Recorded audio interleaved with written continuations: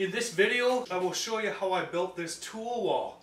And it's similar to a French cleat system, but I call it a French cleat plus. And the reason is, here's the tool holder. These ones can just hang on like so, and then I made these ones. They're cut this way, and they just slide into the slots, and they won't come off.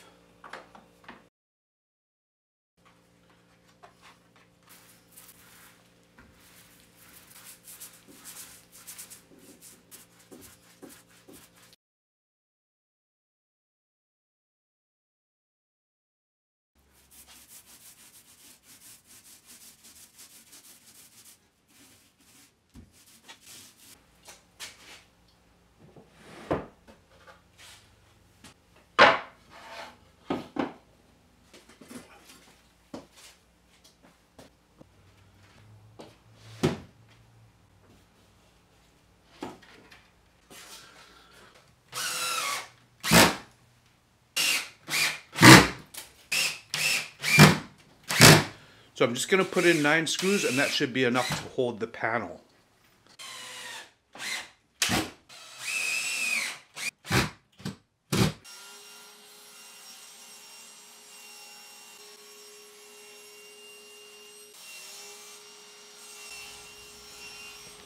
Now I'm going to cut the boards at a 45-degree angle, and all I have to do is just keep flipping it over, since the 45-degree will be on both sides of the board.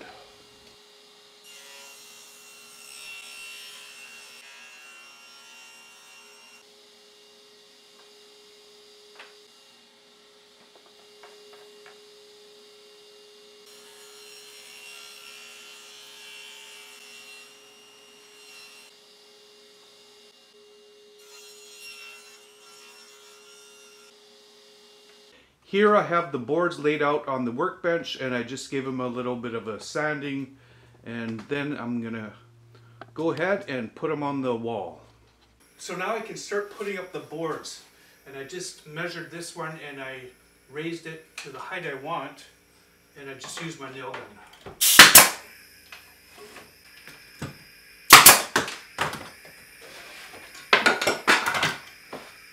And what I'll do, I'll just space them 1.5 inches apart.